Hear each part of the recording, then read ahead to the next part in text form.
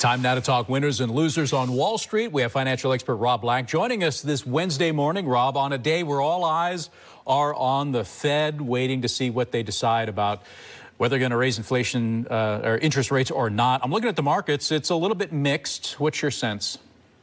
Only mixed because United Healthcare is kind of stinking it up on the Dow Jones Industrial Average. Otherwise, it's a pretty good day with a lot of participants, two winners to every loser.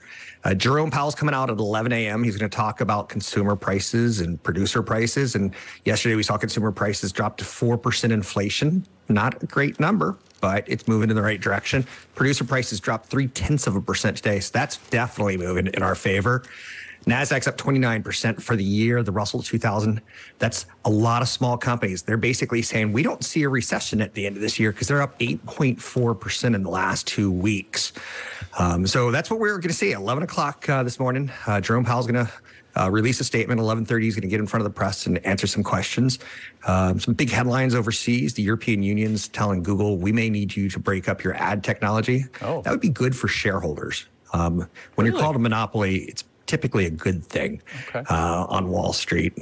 And I don't know if you have Sonos speakers, but they're cutting 7% of their workers down in Santa Barbara. That's about 130 people. Just not great times for computer accessories these days. Yeah, I don't have it, but I remember seeing it at Best Buy, like the sound bars and stuff like that, right? Yeah, they're wireless speakers.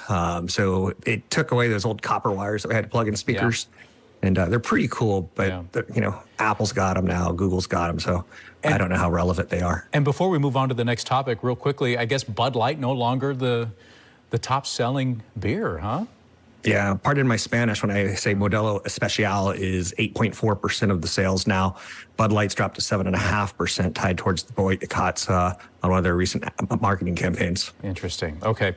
And then we just did a story recently about how prices for homes in California have started to come down a little bit, but now I'm seeing low housing supply could put a squeeze and bring home prices right back up again.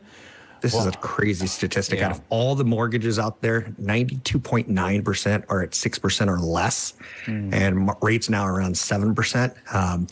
For me, I couldn't give up my 3% mortgage or my 2.75% mortgage. I couldn't stomach going into a 6% mortgage. It would just be too tough. So there's no inventory. It's dwindling. Listings are down 39% since pre-pandemic numbers. Demand for homes falls when inventory and borrowing cost, when inventory drops and borrowing cost rises. So there's just no demand right now. It's tough, and it's expected to create a squeeze for the houses that are for sale, up about 5% more for the rest of the year. Interesting. Okay. And then lastly, I didn't realize, is The Flash coming out this weekend, or when is it coming out? Because there's been a lot of buzz. I've been noticing the marketing's been going up and up and up. Yeah, but not marketing with Ezra Miller. That's worthy of note, and I'll get to that in a second. Yeah. Warner Brothers needs a hit because their last two big movies were flops. Black Adam and Shazam 2 pulled in under $500 million with awful reviews. Warner Brothers has got a lot of problems internally right now with CNN and other products.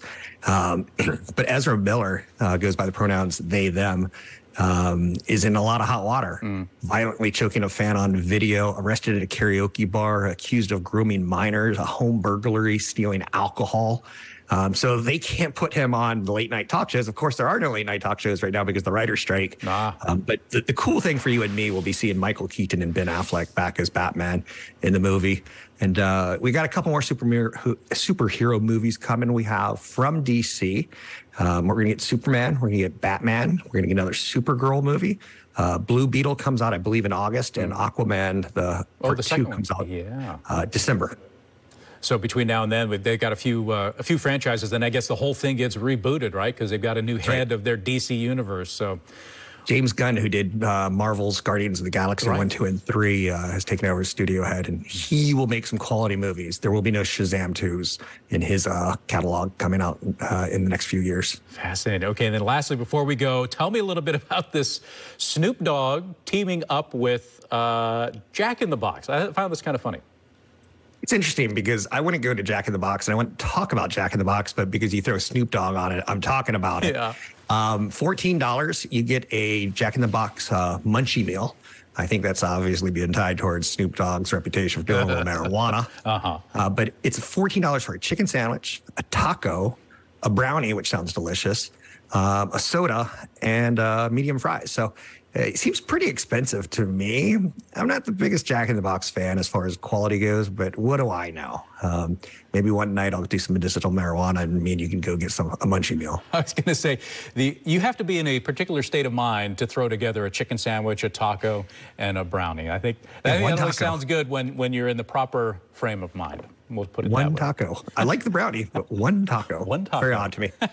Thank you very much, Rob, as Thanks, always. Rob's off tomorrow, so we'll see him next on Monday. Get your questions and comments in now if you want him to talk about a business, an issue, whatever it is. Facebook, Twitter, you got his handles there. You can always email him, too, at rob@robblack.com.